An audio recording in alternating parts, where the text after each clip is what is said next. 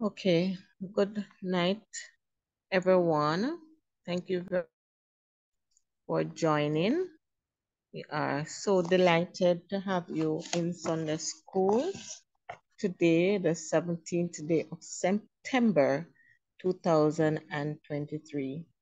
And the lesson will be under the theme, God blesses Jacob, which was changed to Israel. We'll be looking at Genesis chapter 32 as well as chapter 35. But before we invite our teacher, Sister Paulette Morgan, to take us through the lesson, we're going to invite the presence of God in our midst to guide our deliberations, guide the discussions, and to give us proper, correct interpretation of His Word. So may I invite you all to just bow your heads at this time while I ask Sister Simone Spalding to pray.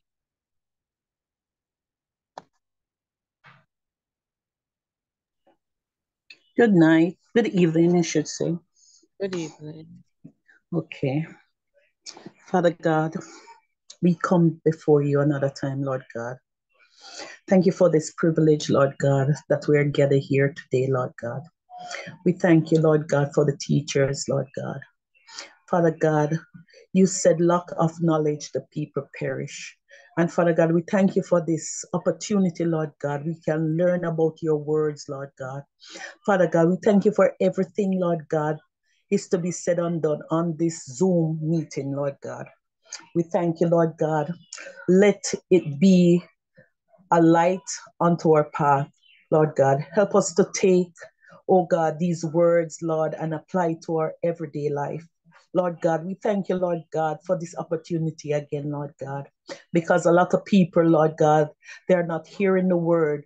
But Lord God, we are so privileged, Lord God, that we can gather in this fashion. Father God, we thank you for everything that is to be about to say and done on this line, Lord God. Oh God, let it be edified to us, Lord God. In the name of the Father, and of the Son, and of the Holy Spirit. Amen. Amen. Amen. To God we give all the honor and all the glory. For all the students who are online at this time, I just want to say welcome. May you be truly blessed, richly blessed by the lesson. And let us make it interactive. When our teacher asks questions, let us try to respond so we can all learn together and be edified by the word.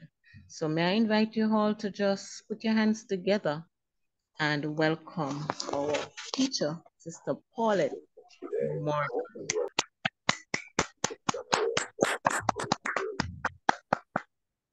Thank you so very much. God bless you. Greetings to our supervisors. I'm sure I heard Brother Jones' voice. No? Okay, no. So our supervisor, Sister Marva White, and all our wonderful Sunday school students. I'm not seeing any other teachers coming on yet, but to God be the glory. They'll Yeah, be Sister here. Oh, Pat, sister, oh, Auntie Patty's here. Auntie Patty's here. And I'm and seeing our bishop coming in. jump Always in a pleasure to sometime and see help. when our bishop is in.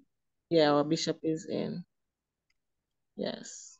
So, right. So, and all those persons celebrating birthdays and anniversaries, may God continue to bless and to keep you in perfect peace.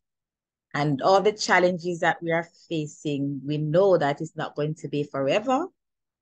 And that's just to remind us that we have no control over certain situations, but we are in control over the choices that we make. And that's what's going to break us or make us. Welcome to another adult class, Sunday school. And I do hope that you will try to make it interactive as much as possible. And this is a lesson or a story that we all know. We may have different version of it, but from school days, we have learned this story. But today's lesson is going to put it into a form that some of us may not have put it in before. And I trust that the words will reach our hearts and that when we should have left this Sunday school platform, we'll put it into practice, and not just for ourselves. We're not going to be selfish about it. We are going to ensure that others learn as well as we are building the temple of the Lord. All right. So I promise that I'm not going to be too long. I'm just going to try to work within the time. And so let me share. So our topic today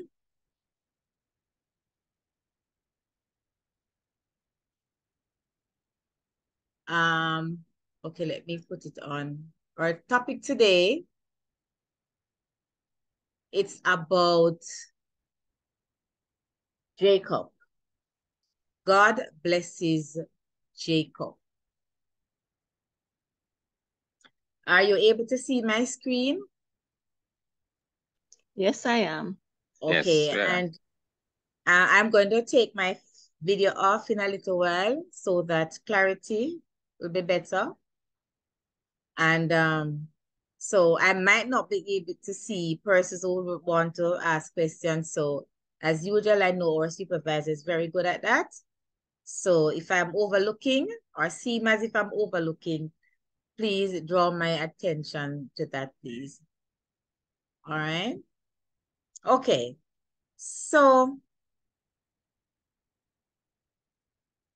God blesses Jacob. And there is a name attached to Jacob. And some of us may be wondering, why that name? So we're going to learn why that name Israel is in brackets.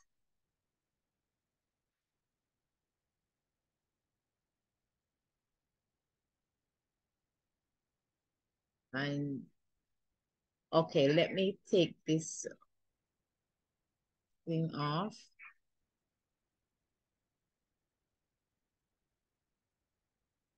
Okay. All right, central truth. God patiently draws sinners to repentance and submission. Our focus this afternoon is observe that God blesses those who submit to him and resolve to serve him wholeheartedly.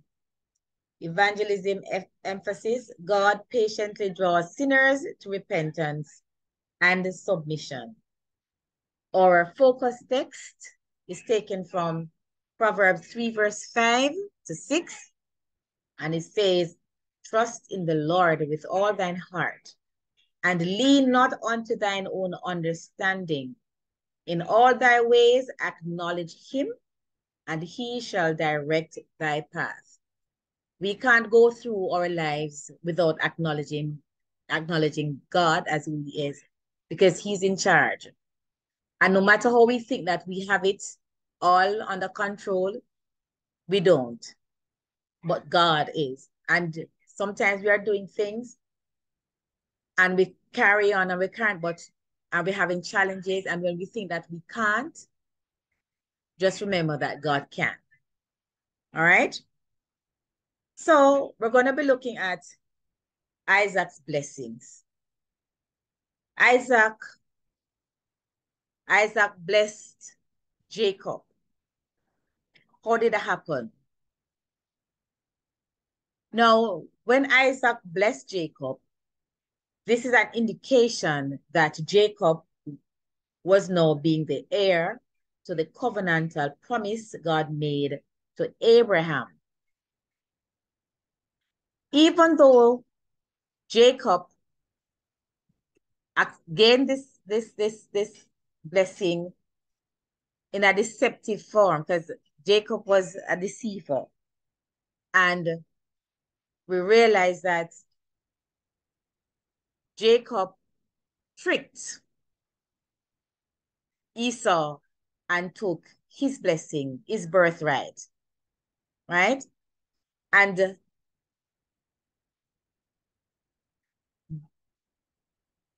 of course, Esau was very upset. And because of this wicked thing, he had to flee and become a fugitive, right? And become a fugitive. Jacob came to, well, he decided to go to his uncle. His uncle is called Laban, and he lived in Haran. Some of us will say Haran, right? During his first night as a fugitive, Jacob came to a deserted place, right? So when you're a fugitive, you're running from here, there, and everywhere. So he was at this deserted place, and he was very, very tired. You can just imagine running all over the place. He would have been tired and exhausted, so he fell asleep. During his sleep, the Lord God appeared unto him and promised him a future, right? Promised him a future.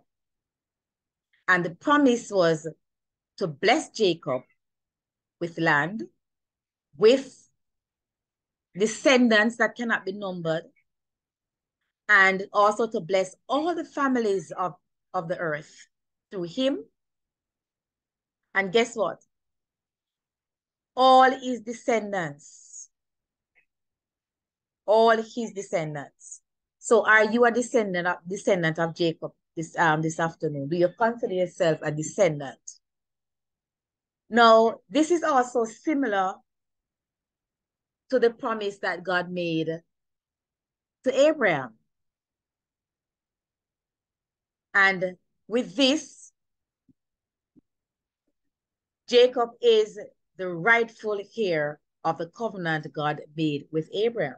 So he now will have to carry out or to be the one that the promise will be fulfilled in. Now, even though the promises are similar,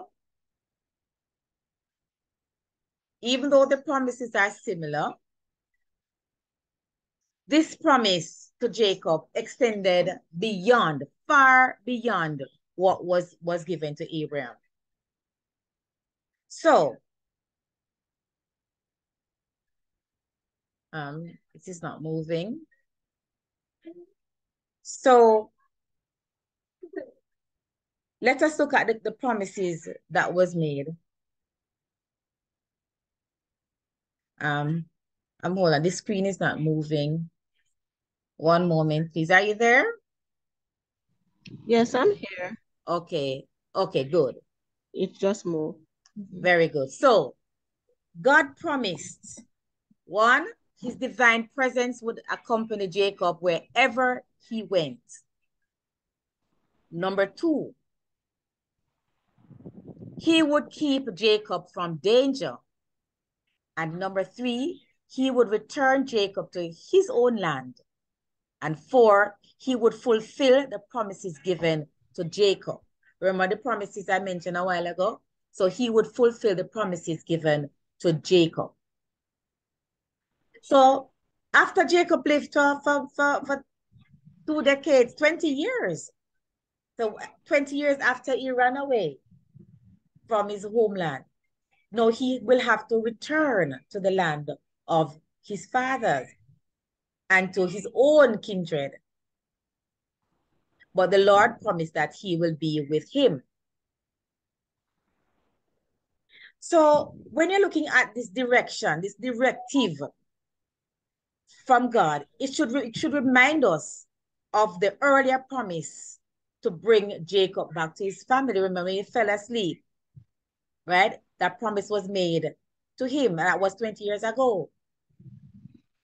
And you can just imagine that Jacob will be sore afraid because he's still feeling very guilty. And he also knows that his brother is very furious and would want to have killed him for that wicked thing that he would have done. But guess what? On his journey home, Jacob would have been face to face with his brother Esau. And of course, he would have a very good reason to be afraid. So he had two divine encounters. He had two divine encounters. And have you ever had an encounter, whether spiritual or temporal or, physical? Two divine encounters, and they're on screen. In the first encounter, the angels of God met him as he traveled from his uncle Laban. Now, when you have an encounter with a spiritual being, you will never ever be the same. Right? You'll never ever be the same. So this meeting with God's angels was abrupt, very quick and short and unexpected and very surprising. Jacob was expecting this at all. And this presence, this encounter affected by his divine experience. And guess what? When you have experienced a divine intervention, a divine encounter, I should say, something will change. And so what Jacob did, Jacob saw this as memorable. And Jacob named the place Mahanaim. What does that mean? Two camps. Okay, let us carry on. So the second encounter occurred when Jacob wrestled with a male figure whom he later identified as God himself. So after his first encounter with the group of angels, what would Jacob have done? Jacob prayed. And I'm sure if we have an encounter, we're going to get down, we're going to be praying, and we're going to be worshiping God based on the encounter. So Jacob prayed for deliverance from Esau. And of course, while he had secured his father's blessing through theft, right, trickery, the wrestling match had shown that Jacob, that only God could bestow the blessing. And the 20 years of servitude, the 20 years, working for Laban, would have taught him that he must depend solely on God for provision. God has made a promise to him at Bethel. But he as a man, Jesus was God and man. Jacob was just man and not God. And so human being, the human part of it would have chipped in and said, hey, God sent me to this, but Esau, a dangerous man. So, but he prayed. After the encounter, he prayed. And in the second encounter, he encountered an angel, a male spiritual being. He didn't know it was God at the moment, but he later learned that it was God. So to prepare for this meeting with his brother, Jacob thought of other things that he would have done. So you know what? Boy, I mean, I left up to God, That's what we would have thought, right? So he prepared lovely gifts, expensive and, important gifts for his brother. And that would be livestock and, all stuff like that to gain favor from him. He didn't stop there. He carefully planned the order in which his family would have met Esau. So during the night, Jacob sent his wives, his children, and his remaining possessions across the brook of Jabbok. He never got it, because he thought that, okay, fine, sending all these things that will soften up my brother a little bit, and he would be more receptive of my presence, and he would have cooled down, and and also to delay that meet. Have you ever been in a situation where you know you have to go meet somebody, or have to do something, and you do everything in your power to delay, to buy you more time to deal with all your emotions, right? And all the butterflies and whatever would have, and the nervousness and so on. So in this lesson, we are going to realize that there are certain events that we should explore that occurred approximately 2 decades, 20 years after Jacob left his father's home. But as we study these events, we must bear in mind the initial promise God made to Jacob in Genesis 28, verse 15, in which I mentioned earlier. So look at this. Look at Jacob. I try to wrestle with God. That's Jacob wrestling with God. That's not a picture that we think is really reflective of God, but this is a little thing that we can understand wrestling. There is a struggle. There is a war going on in there. And you can see the determination. If we're going to look at this picture properly, we're going to see strength and we're going to see perseverance. So Jacob wrestles with God, and an unexpected encounter. That's Genesis 32, verse 21 to 26. And a new identity, 32, 27 to 32. We don't have time to read all the scriptures. So I'm going to ask you, please, you will have your Bibles with you and to further read the scriptures this afternoon. Not all the scriptures will be read. And Jacob was left alone, and there rested a man with him until, that is verse 24, until the breaking of day. And when he saw that he prevailed not against him, he touched the hollow of his thigh, and the hollow of Jacob's thigh was out of joint as he wrestled with him.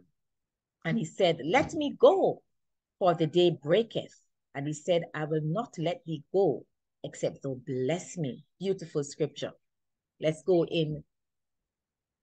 Now, listen to the Savior. He will show you the face of God, the good Father. This is what Clement of Alexandria said.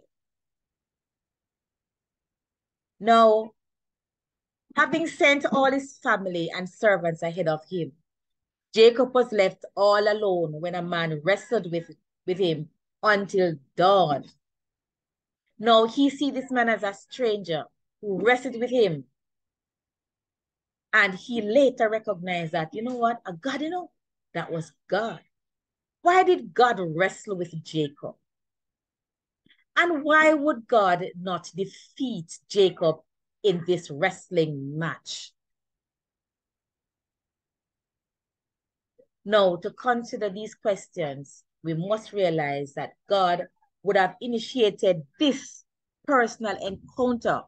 God is very strategic in whatever he does, all right? So he would have initiated this personal encounter with Jacob. And this fact suggests that God desired to reveal himself in a fresh and new way to Jacob. Jacob would have seen him in other ways, but this time he wanted Jacob to experience him in a different way. When last have we experienced God in a different way? No, I'm going to open up this for you to respond. Can you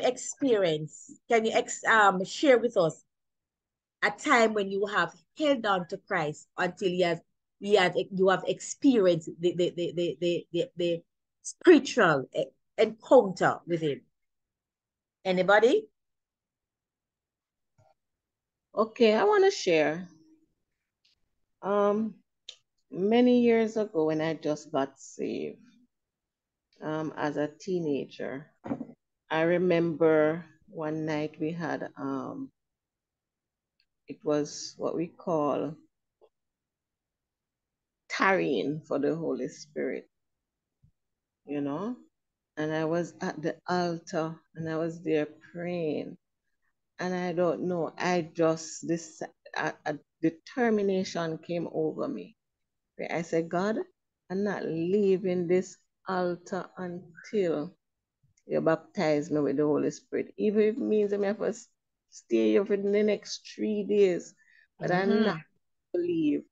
And it was a special supernatural determination that I had, where I held out that I was not going to leave this altar until God blessed me.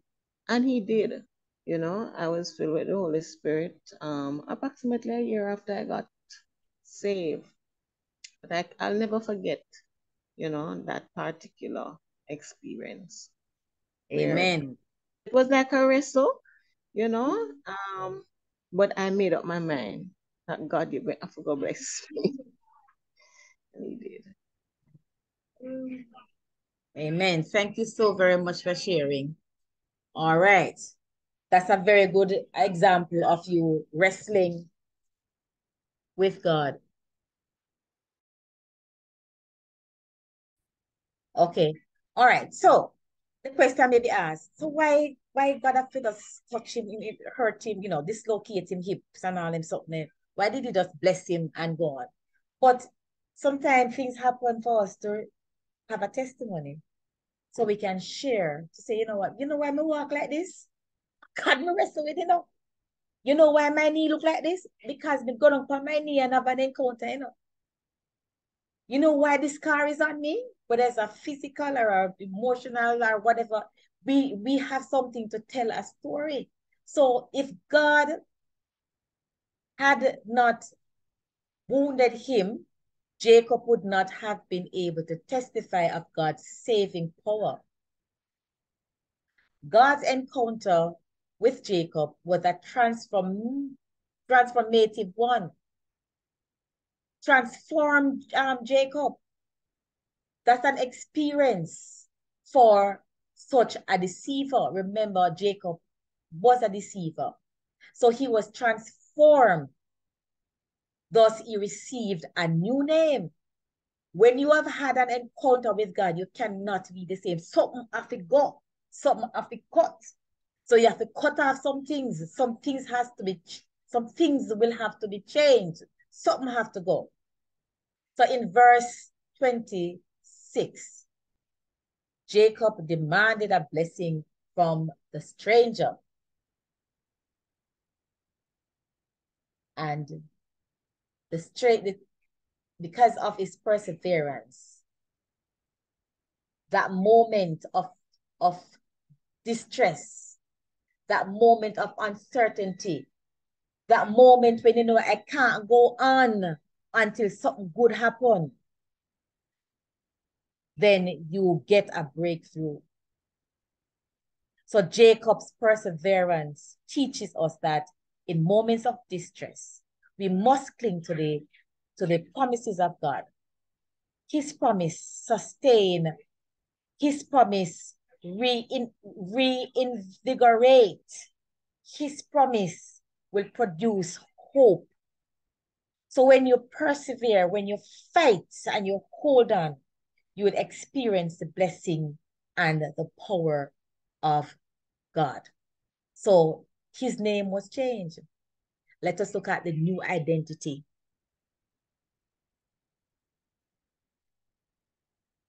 Jacob's identity was changed. Genesis 32, verse 27 to 32. I'm looking at the last verse 30, and Jacob called the name of the place Peniel, for I have seen God face to face, and my life is preserved. We need to get on our move. We need to fight so that at the end of it, we can significantly change something. We can get up and say, well, you know what? You know why this is called this? Because this is what happened. This is why I trusted the Lord. This is why I persevered. And this is the result. Amen? So the result of God's wrestling match with Jacob is a new name and thereby a new identity for the deceiver. No longer will he be called Jacob, but guess what? He is going to be called Israel. No, he's not going to be called the name deceiver because Jacob means deceiver. He's not going to be called the deceiver because if you are going to be carrying out the promises of God, you can't have the name there. What is in a name? If you have a name which is causing curse on you, when you have made an encounter, when you have a spiritual encounter, something will have to change. You will get a new name, a new vision, a new purpose. Amen. All right. So are we clear so far? Are we there? Yes, we are. Wonderful. So his name is now changed from Jacob to Israel. What does Israel mean? God struggles. God rules. God preserves. God protects. God is in charge. God takes care. Regardless of the meaning of other things that you'll hear. He's no longer Jacob. So even though some persons will call him Jacob, he's no longer a deceiver. No, he is Israel because he has seen God face to face. And his life has been preserved from death. Are we coming from a family where there is a curse coming down, and no matter what you do, you're still experiencing the curse? What we can do, fight for your life. Fight so that your life can be preserved from death. And we know what to do. We need to get on our knees. And it doesn't have to be literal knees. So if your knee is not working, it's signifying that we bow down, we humbly pray to the Lord God Almighty, and to be consistent in prayer, to be honest to ourselves, and to be genuine and pray for our deliverance. So Jacob demands a blessing, as we mentioned before, and God blesses him. Jacob meets God face to face, and this saved him from death. He receives a new name, and he's touched by God. When you are touched by God, it's going to be long-lasting. It's going to be something that you don't even expect. You don't know what is going to happen, but the touch is a touch that he thinks will take care of you.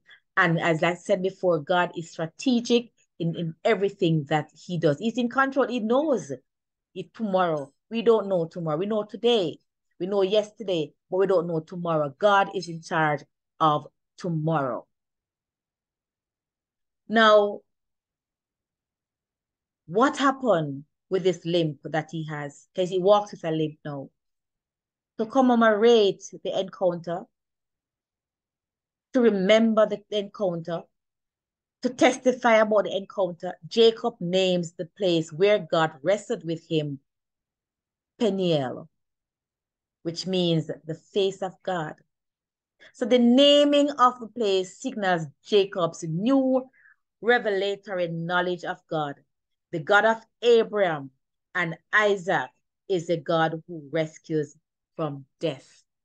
So no matter what we are going through today, the God of Abraham, the God of Isaac, the God of Israel is here to rescue every one of us from our struggles, from our situations. So you see that night-long wrestling match with God, this will lead to reconciliation.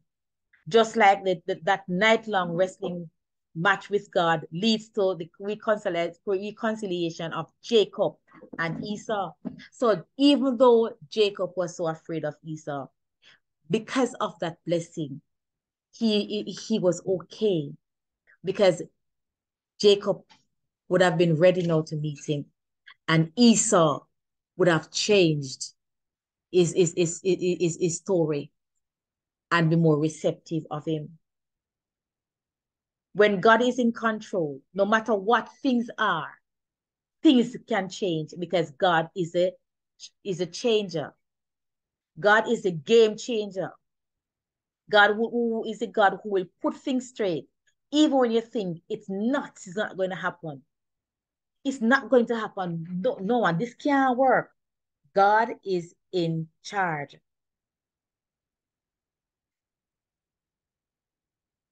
Just declare the Almighty God as Lord over our lives and meet him. Meet him at the altar. Tell him all of the situation. Tell him all of your trials, your struggles, and how you want to change. And when you have experienced that spiritualness, then guess what? You will be changed and your name will be changed. So listen to the Savior. He will show you the face of God, the good Father. We're going to look to the other part. Any questions so far before I jump on? Before we go to the second part of the lesson, Jacob submits to God. All right. I have a question here. Describe your personal Bethel, a place, and of course, Bethel is a place God ministered to you in a special way. So describe your personal Bethel. Do you have a personal Bethel? Anybody? Good night. Good night, Bishop. Dynamic teacher and class. I think I have maybe a few places, but I have some significant experiences in Mayday, Manchester. Oh. That's at our campsite, but it not necessarily during camp. I remember for more than once being there, and I mean literally just encounter the presence of the Almighty God in a particular way, like a visitation from Him. I remember during this time of when Chick-fil-A was rampant in Jamaica, I had class for Gordon Conway at the time, and was in a room, and I felt literally visited and spoken to by the Lord. How even going to the Michael, I remember being in a room down there, and it's like the Lord spoke directly to me to say, okay, start the Michael now, and by the Monday morning or afternoon, whenever I went to the Michael, did the checking out and signing up and stuff.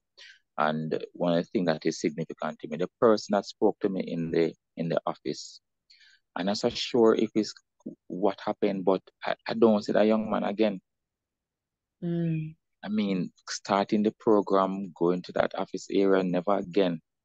Because I was trying to find a very short program, and he, just convinced me. Because I just had in mind, do some like a diploma in teaching. And so many other times that I encounter, I remember also some years before, came place in Major in Manchester. I think it perhaps was a minister's retreat, and one of the ministers, like we were in the room, and he said, who are you? And at the time when I check and, thought about some stuff, there are several things that I didn't have in place. And, so that seemed like my little Bethel. Okay, awesome. Right? Just sharing a few. Wow, awesome. Just a few. You hear that? Just a few. And I'm trying to open the class a little bit more, the lesson. Then I'm sure most of us will come with several. But I guess some other times we can share it among ourselves. Bless the Lord. Thank you, Bishop, for your input.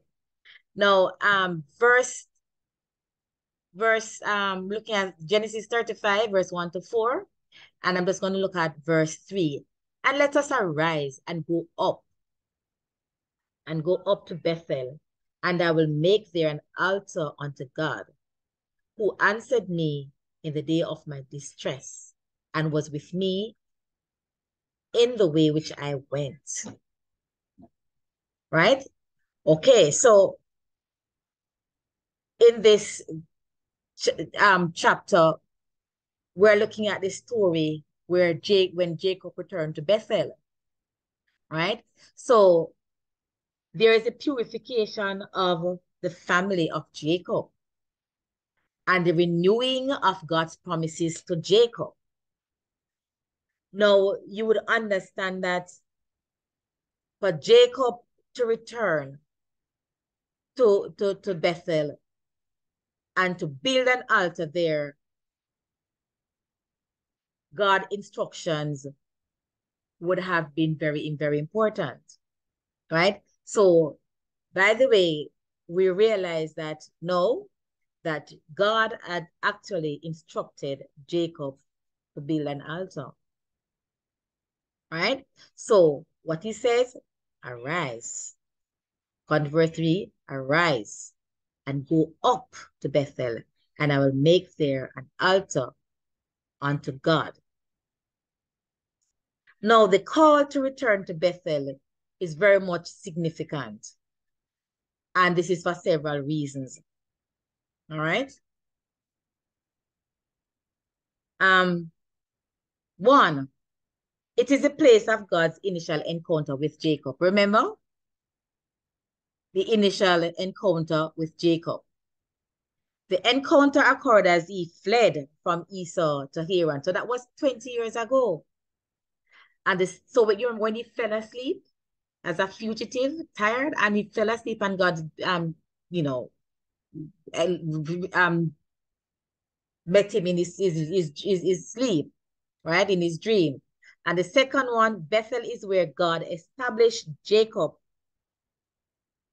as the rightful heir to the Abrahamic covenant. And if you want to look more of that, look at chapter 28. And the third one, the initial encounter with God at Bethel not only led Jacob to rename the place Bethel, was originally called Luz, but also to make a profound declaration. The Lord, Yahweh, shall be my God. The Lord shall be my God. So also, in naming the place is a worshipful response to Jacob and Jacob's encounter with God. Jacob called the place Bethel, meaning house of God. Why? Because he experienced the powerful and tangible presence of God there. A face-to-face, the man wrestled with God. Therefore, the place must surely be the dwelling place of God. And the fourth one, at Bethel, God promised to bring Jacob back to this land. Therefore, the command to return to Bethel fulfilled the promise God made. God not going to make a promise and don't fulfill it. When God told Rebecca, that's not Rebecca. Yes, it's Rebecca, Abraham's wife. Am I missing the name? That she's going to bear a child. She laughed. Is that, I feel like I'm missing. Abraham and Sarah. Yeah. Sarah laughed, right? So even though she laughed because she thought, okay, fine. How can I promise God make it to me? Look at where I am in my life. But they had a son, right? So if once God made a promise, he's gonna keep. He's a promise keeper. It might not be instantly. It might not be this instant, nor tomorrow, nor next week. Look at this. When God promised Jacob, it's 20 years after before it was fulfilled. So sometimes we get so frustrated. Sometimes we don't think that, it's going to happen. And so we want to do other things because we can't stay so long because, think the promise is going to come through, but let's wait a little longer. Let us be a little bit more patient and trust God, because his timing is not ours. And we may want it now, but God may not want you to have it now. Bethel fulfilled the promise God made. So the call to return to Bethel is followed by some form of purification, which includes what? Changing clothes and the removal of all idols. That's very significant. So when you change your clothes, what does that symbolize now? That symbolizes what? The cleansing from impurities. How many times have you heard in the scripture where an encounter is made and somebody has to take off them shoes? Somebody has to change them clothes? Somebody has to go wash wash feet, wash hands? Changes will take care of all, will initiate that sort of a experience. So guess what? Changing clothes symbolizes cleansing from impurities. What impurities are we talking about? Remember, this man is a deceiver, and the things that he would have done. You know the story when he was with his uncle. Now, it is possible, according to the commentary here, that the purification ritual was required because the call to return to Bethel was preceded by the rape of Dinah. Dinah was Jacob's daughter. And as a result of the killing of Dinah, Jacob's sons kill the men of Shechem. So their sister was raped, and so they went and they killed those men who raped their sister, or who was there and didn't prevent the rape, I would imagine. So instruction to remove all foreign gods might recall the gods that Rachel, right? Rachel was one of his wives, stole from her father's house. So we have baggage, right? And with the baggage and the filthy clothes and the dirty hands, we may not receive well the promise that God has for us. So we have to unload. We have to get rid of the unwanted stuff. So you see all them things that she take from our father's house, get rid of them. Purging the tribe of all idols points to the spiritual revival of Jacob and his household. You have to clean up. Once you're going God's way, you have to clean up, get rid of all those. No matter the attachment, get rid of it, because you have to go with him clean and empty of all those baggages. So the purpose for the purification is to prepare them for their return to Bethel. A return to the holy house of God requires renunciation of sinful behavior. You have to renounce all the wicked acts and all those beliefs and those things that you were involved in. So those sinful behaviors and this idolatrous worship, the idol worshiping, all of that have to drop. So all those things that they hold as truth, you have to go mash down that lie, because it's only one truth. So building the altar is an act of worship to the God who answers me in the day of my distress and has been with me wherever I have gone. That's a promise he made to him. I will be with you. And the Lord is saying to someone this afternoon, I promise you that I will be with you. So no matter the hurdles coming your way, faint not. Hallelujah. Because I am with you. Hold on to my promise. Stand on the promises of God. Stay under the shadow of the Almighty. That's where you are safe. So if you're going to say, boy, I can't bother this promise and not take too long, and decide to come, get yourself out of the shadow of the Almighty, that's where you're going to be attacked and probably killed, because you have taken yourself out of the presence of the Lord. I don't know who want to hear this today or who need to hear it, but stay under the shadow of the Almighty where you are safe. Stay and stand on the promises of God. Amen? When God encountered Jacob during this flight from Esau, God said to him, I am with you and will keep you wherever you go. Amen? And Jacob can testify that God has kept his promise. Many of us can testify today that God has kept his promise with us because God has spoken to us through different ways, and we have kept holding on and persevering in prayer, and God has come through for us.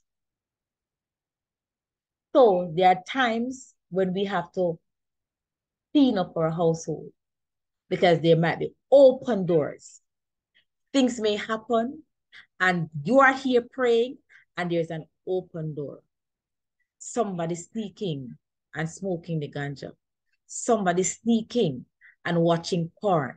Somebody sneaking in and watching some movies that are not supposed to be watched because they invite or invoke the presence of demonic spirit.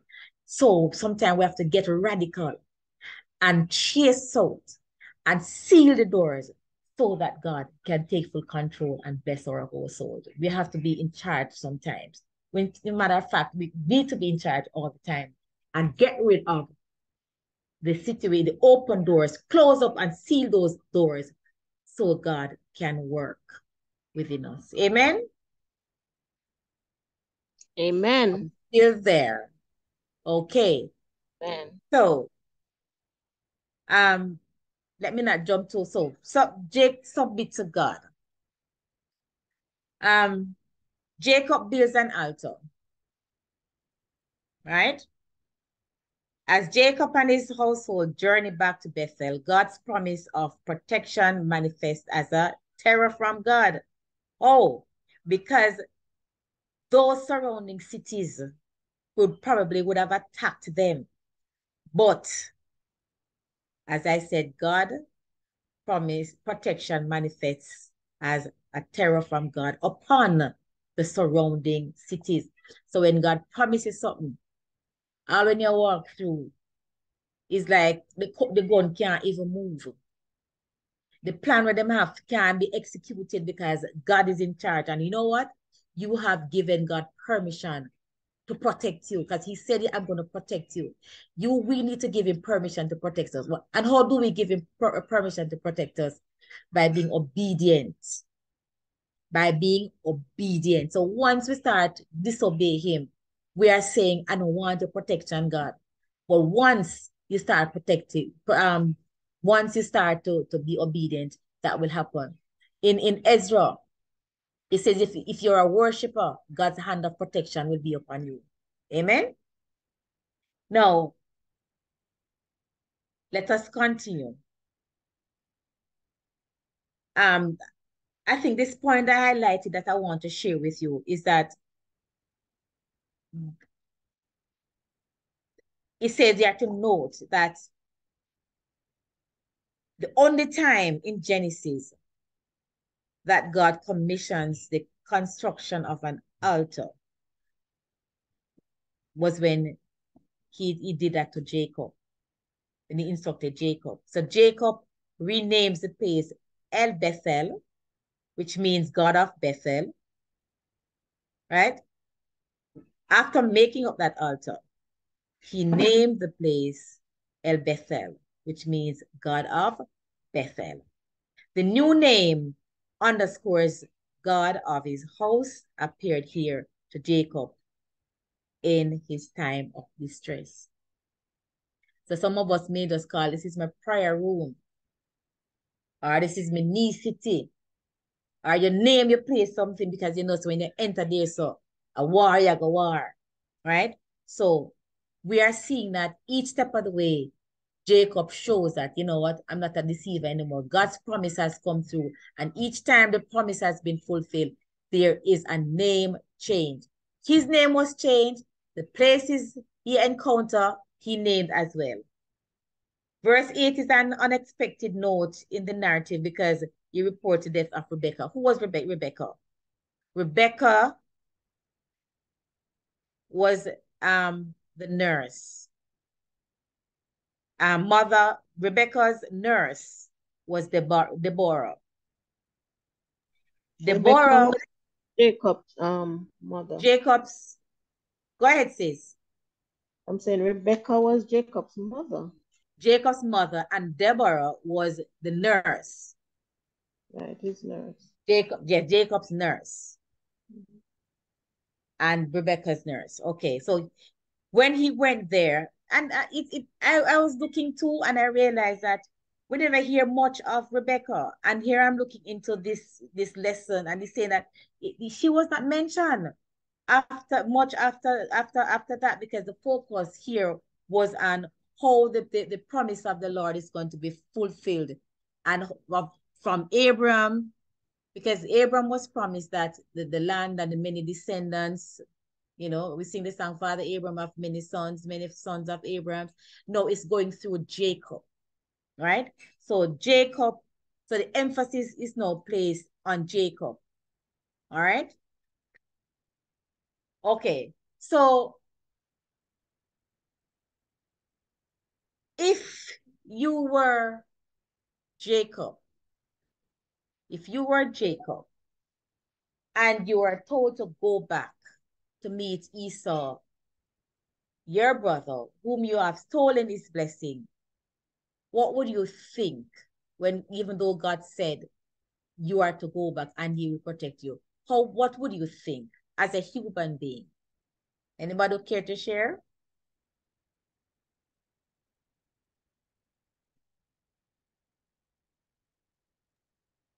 It's natural for one to feel afraid. To return after, all that deception and the rage that was in his brother's heart against him. But because God promised that he'll protect him, I think you would have felt a bit more comfortable in making that journey back home. Okay, thank you so much for sharing. So to go back to, I was talking about the names that Jacob gave. So when Deborah died, that place was also, the name was changed. And that was Alon Bakoth, which means oak of weeping. And you would have understand why Jacob would have been weeping so much at the death of Deborah. All right. Okay, so let's now go into the final segment, or are we doing with time? Final segment of our lesson. I'm going to wrap it up. So God appears to Jacob, and this is Genesis 35, verse 9 to 12.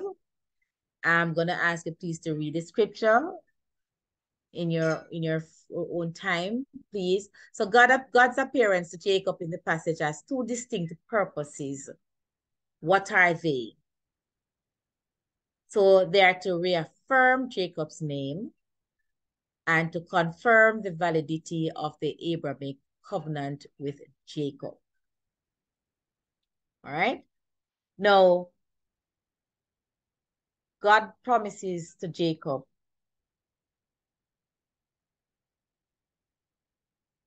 is similar to Abraham's. Amen. And Amen. so this text is showing that the divine appearance is connected in different ways from God's initial appearance to Jacob in Bethel. So in Bethel, the first encounter was in a dream. And then the angels encounter him, and then he was the male figure that he wrestled with. Amen. So here God's appearance to Jacob in this passage to confirm, yes, your name is not Jacob anymore. You are now Israel.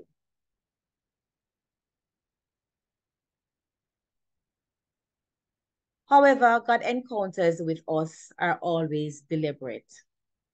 It's not by chance. It's always a planned thing. So if the Lord, say Bishop is preaching and an encounter is going to happen there, a spiritual encounter will happen, whether to pastor or to someone else. It's not by chance. It's always deliberate, because God uses his people to accomplish his work. And he wants to show up. And he wants to show us what he wants. He wants to tell us something to do. He wants to tell us of different things in different ways. So the way you may encounter, you may have, okay, pastor may have had an encounter in one way. And then someone in England have another encounter. And it's the same thing the same message the Lord is giving. But God is very strategic, and he's deliberate, and he will choose his way of doing things. And of course, we all have different personalities, and we all have different social upbringing, and all of that will take into place. So if he's going to talk to somebody who is a marine soldier, he's going to talk to him based on his way of living, his vocation. If he's going to talk to a doctor, he's going to talk to the doctor in his professional way. If he's going to talk to the farmer, so he's going to use things that are associated with what you do. Just like when he had those many fishermen, he'll talk about fish and the sea life. He talks about the farmer, or he talks about the person who's taking care of the animals. Right. So he uses his content language. So he uses content language, all right, to deal with certain situations. Amen. Amen. Anybody would like to share at this point before I go further, based on what I said?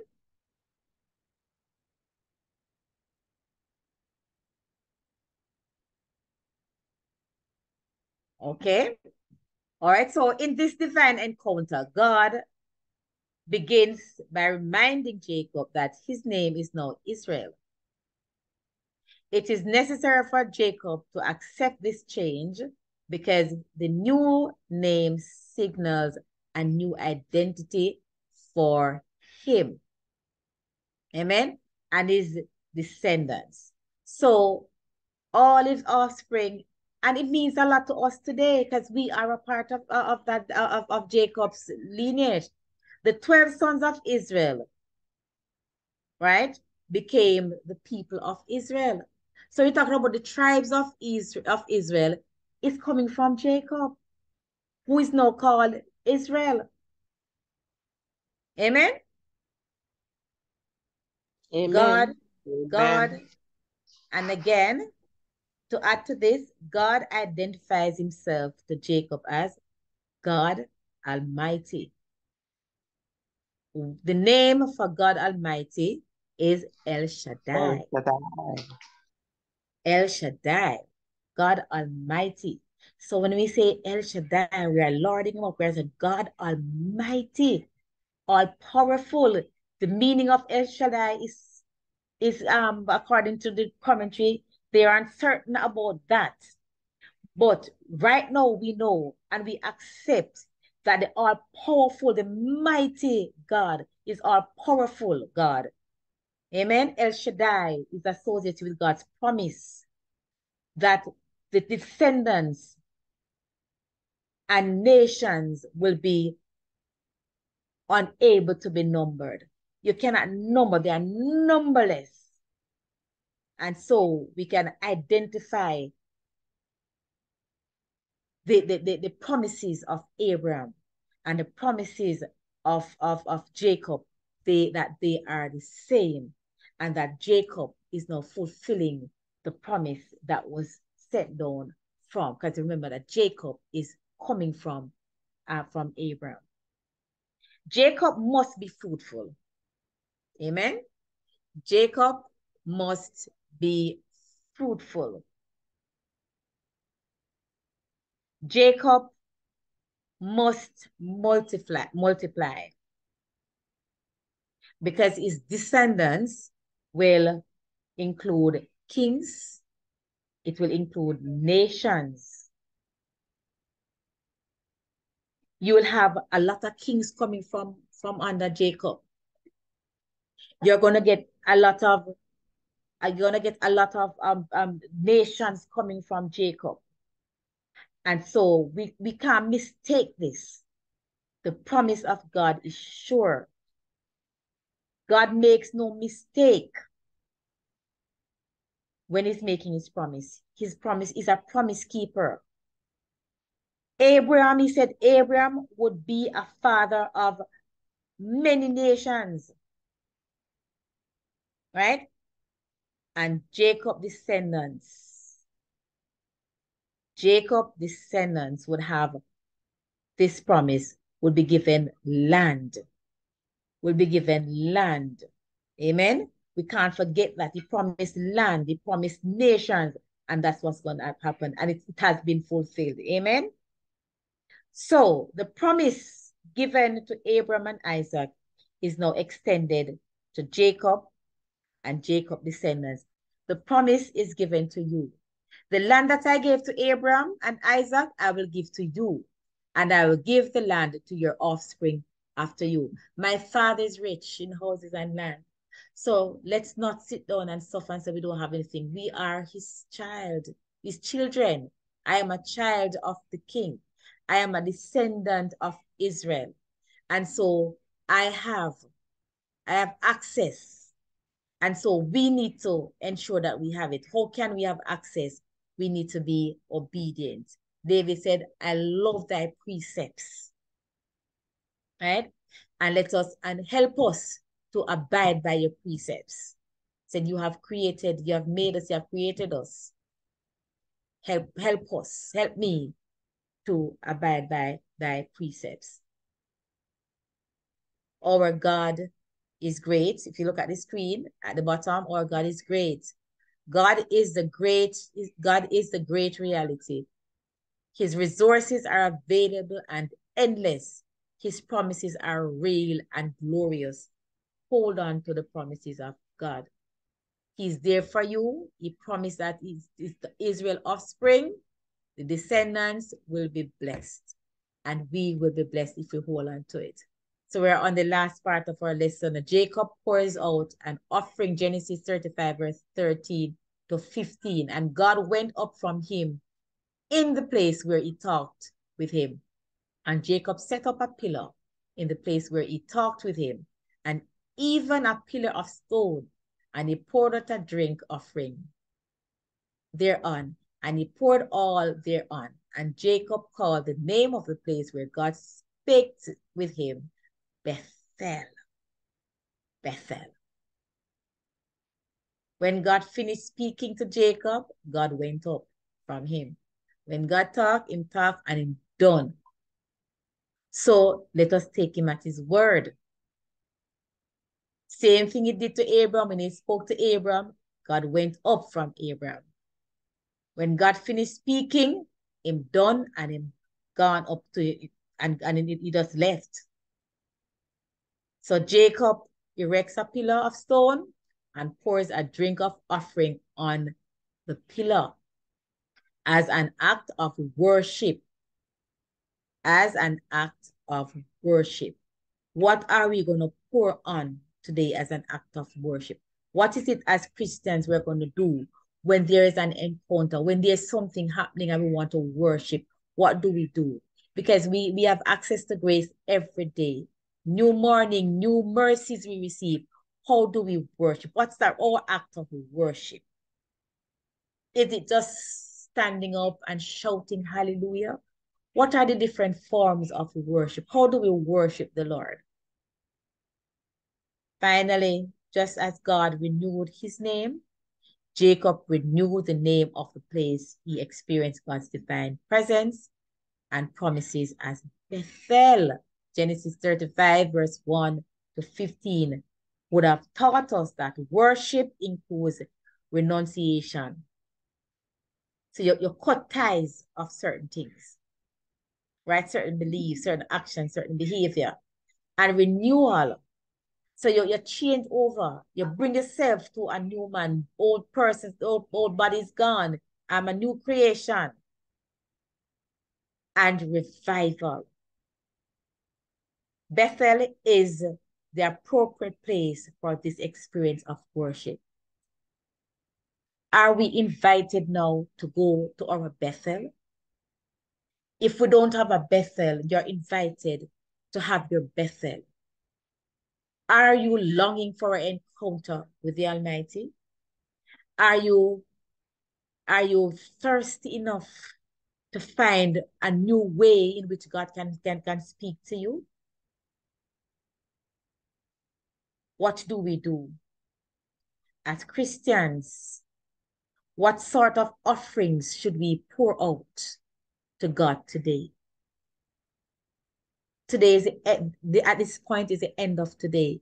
When we would have pondered over today, evaluated today, what are we going to pour on the altar? And a matter of fact, what altar do we have? What altar are we focusing on? Let us find an altar. This lesson is telling us, let us as Christians offer, pour out, sacrifice some time, some effort, and worship God. Indeed, if we worship him, his hand of protection will be upon us. There's a little section I want you to look at, submission to God's will. And if it was Zoom, I would have asked all of us to read. But may I just ask one person to just read this, please? Just the first paragraph. Can somebody just read for me? Are you able to see my screen well and to read it for me? No? I will try. Thank you so very much. Okay. Says submission challenges our innate need for independence and control. However, refusing to submit to God is a willful act of rebellion that will lead to separation from his blessings. Submission, therefore, requires us to be utterly obedient to God. Jesus' life on earth was a perfect expression of submission to the Father's will. Although he was God in human flesh, Jesus humbled himself by becoming obedient to the point of death, even death on the cross. Philippians 2 verse 8. Because he submitted to the will of the Father, God has highly exalted him and has given him a name that is higher and more excellent than any other name. Therefore, at the name of Jesus, every knee should bow and every tongue confess that Jesus Christ is Lord. Today, as followers of Christ, we must joyfully submit our lives to the will of God. Amen. Thank you so very much.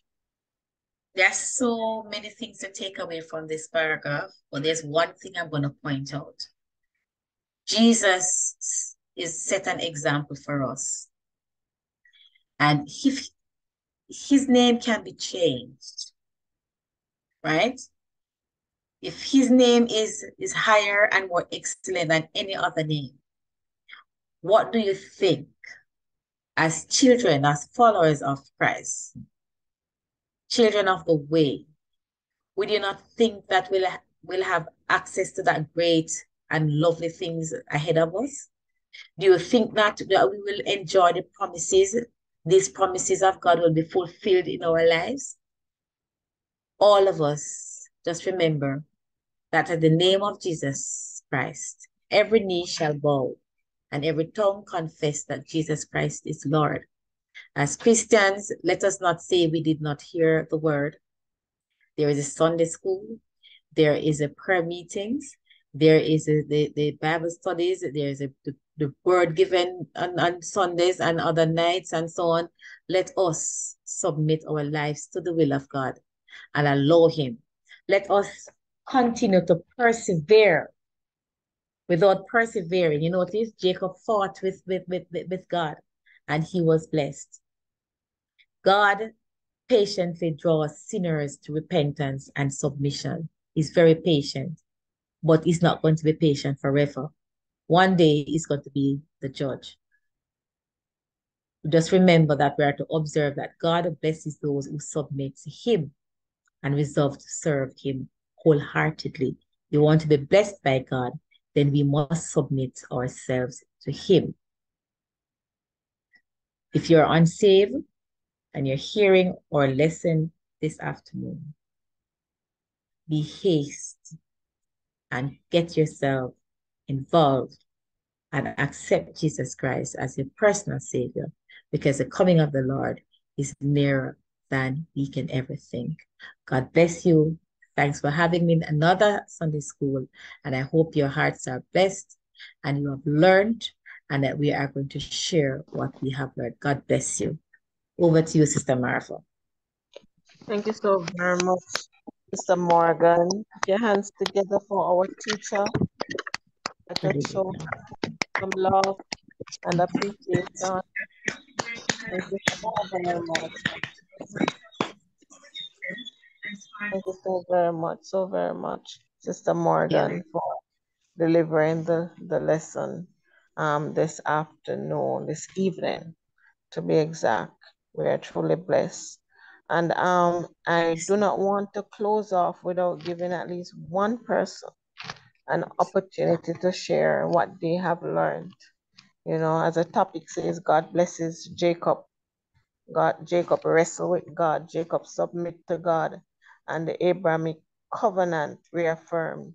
You know, time didn't allow her to go into that third part of the lesson, but I'm sure you would have learned something this afternoon. So I want to give one person an opportunity to share what you have learned. Don't be too shy. Don't be shy.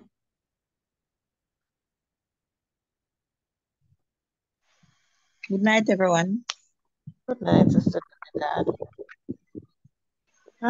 What I learned, I like the lesson outline which says God patiently draws sinners to repentance and submission.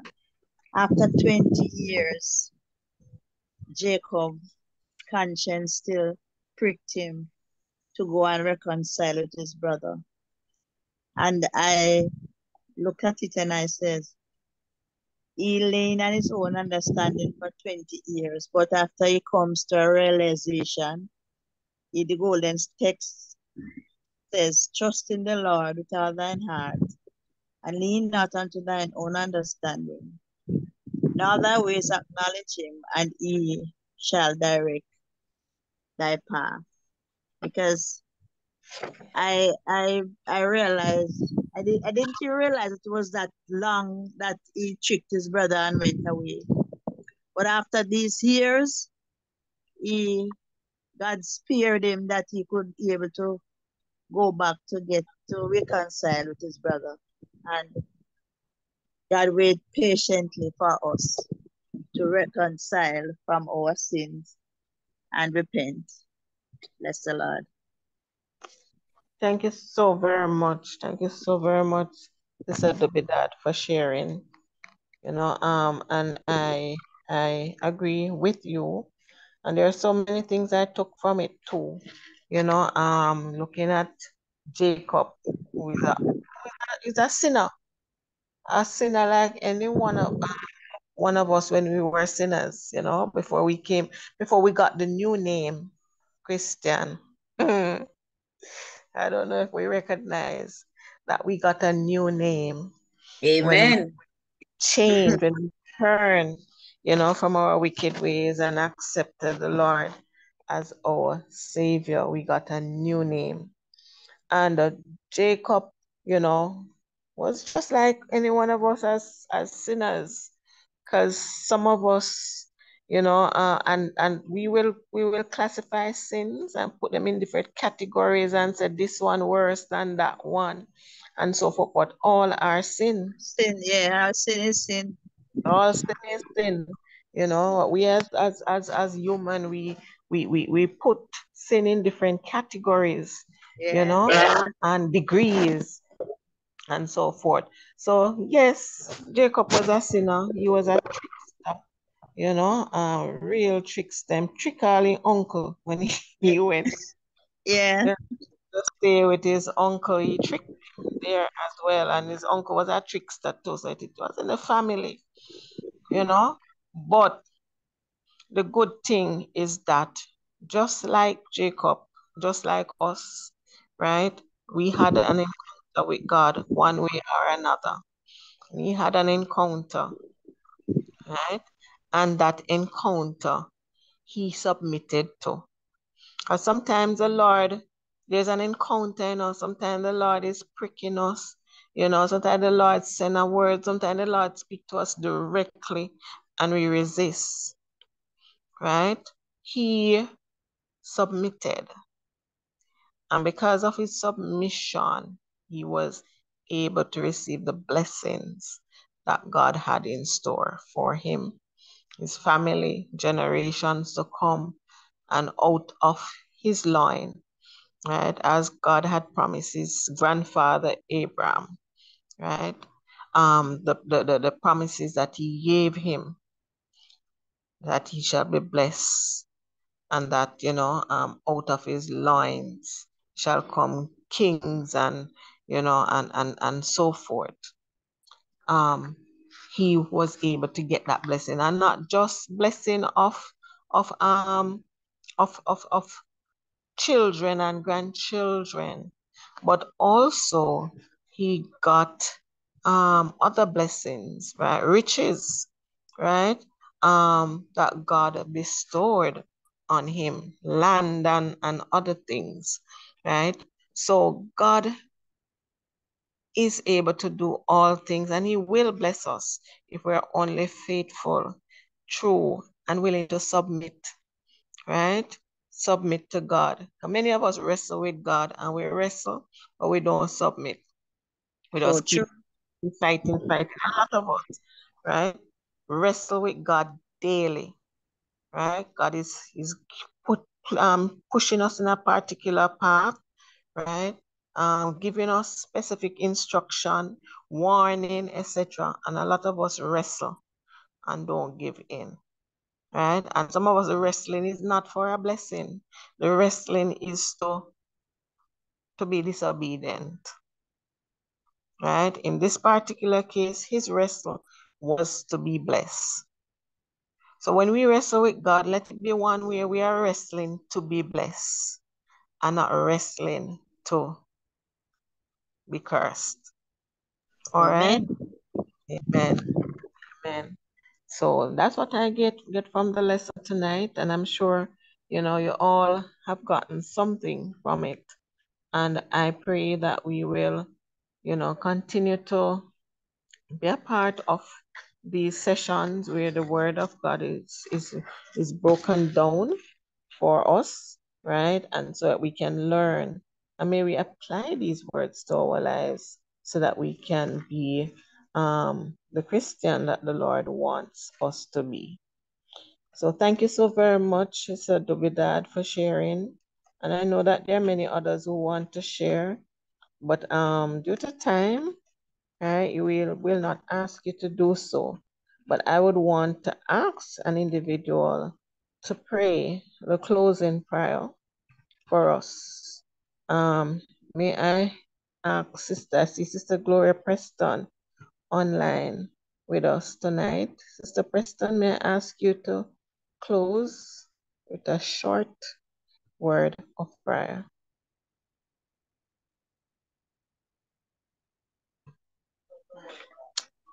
Almighty God, ruler of heaven and earth. And Lord, it's been a time, Lord, that I want to be on the Sunday school. I'm never even sure of what was happening, but thank God I am here. I thank you, God, for your presence. I thank you for the teacher. I thank you, Lord, for every ear that is listening to your holy words. I heard my pastor as well when I could. And Lord Jesus, our superintendent, and those at hands and share, Lord, I just ask you to help us that we will continue to listen to your words. We cannot have enough of it. And so, God, as we bring our attention, oh God, I ask you, God, that we will be stimulated through them and to gradually to bear our circumstances that we go through day to day, whether it is good, bad, or it is indifferent, that we can bring the minds of others to you, Lord, to the fold of righteousness, especially in times as this. Lord, as Jacob wrestled with you until daylight, he would not let go. Mighty God, help us to hold on to that which we can, to hold on to your unchanging hands. Lord, there is no other way out but the way, Lord Jesus Christ, that you have trod, Lord God, so that we can follow. Father, hear us.